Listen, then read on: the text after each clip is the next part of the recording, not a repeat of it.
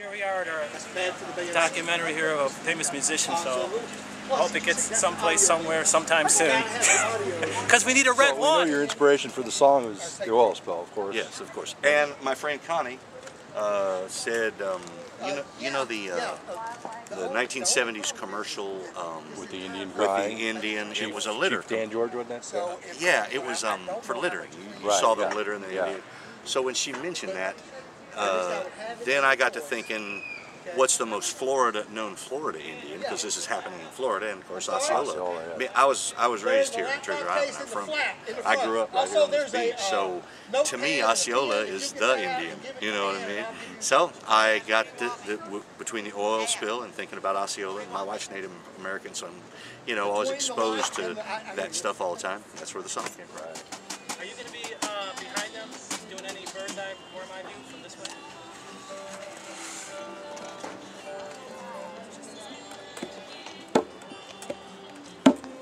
Hell. I'm ready whenever you are. Alright, you are way out of frame, and now you are standing in front of the guy behind you. Over here. Come, yeah, there you go.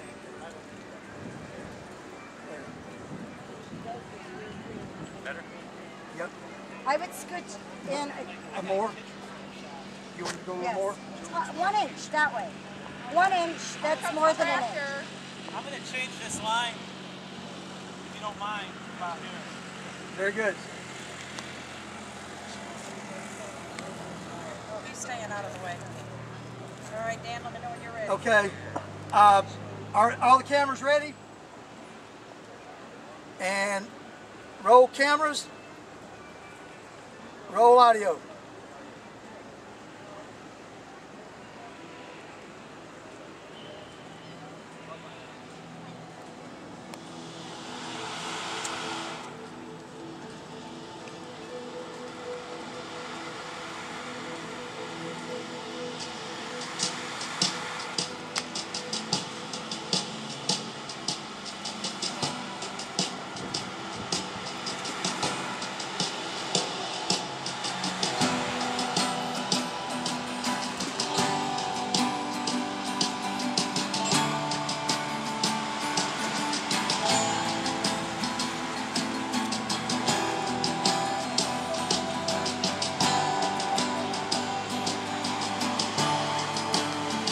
Carol, give it up.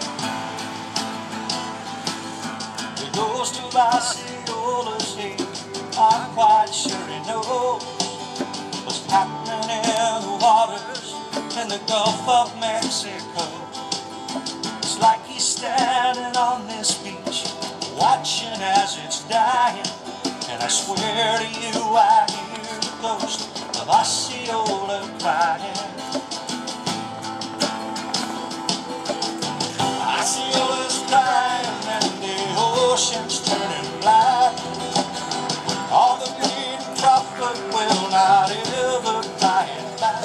As the politicians point their fingers, we all know they're lying. And I swear to you I hear the ghost of Osceola crying. Yes, I swear to you I hear the ghost of Osceola crying.